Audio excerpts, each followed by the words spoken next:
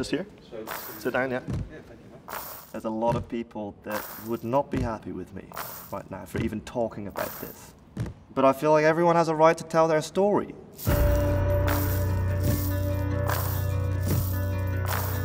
My name is Luke Biscan, I'm 31 years of age and I'm from Geelong. Music was really the only thing I was ever good at. My dad is a wonderful guitar player.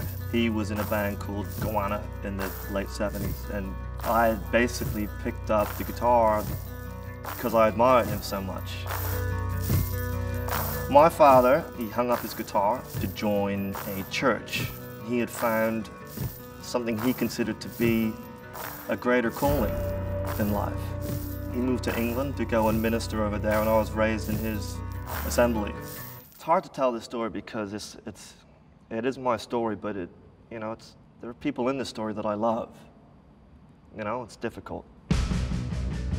We were a very extraordinary group of people nested within a normal society. We believed that the end of the world was coming, and we really felt a great duty to essentially save the world. That was our calling.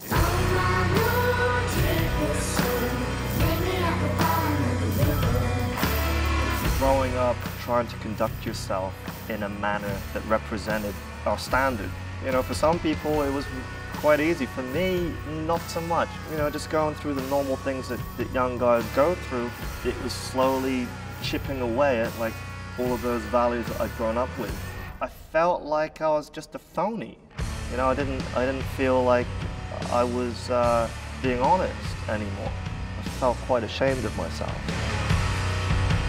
I didn't want to pretend. I wanted it all to be real for me.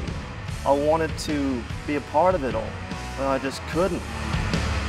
Well, eventually I was given an ultimatum by the ministry that I had to choose between a life in music or God.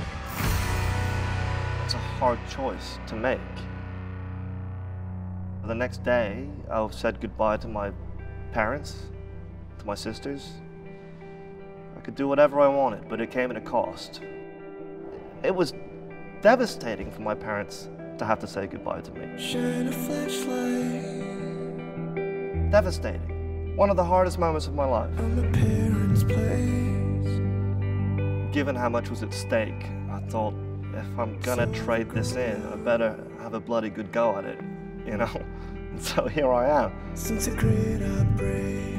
It's the only thing that's ever come naturally to me, is playing music. And so I made up for lost time when I left, and I chased it. Suddenly I was just playing gigs all over Geelong, and people were coming to my shows, and they knew my songs, and they were singing along. And I was like, wow, like for the first time in my life, I feel a value. I feel like I have something to give. Gotta wish it, I could wish it away. If there's anything that feels innately human in your character and your temperament that you're made to feel ashamed of, you have every right to question it. Or just be honest. It's okay to look at the world around you, and if the nature of reality doesn't square with something that you've been brought up with to believe, be honest and be inquisitive. And it's okay to ask questions. Yeah.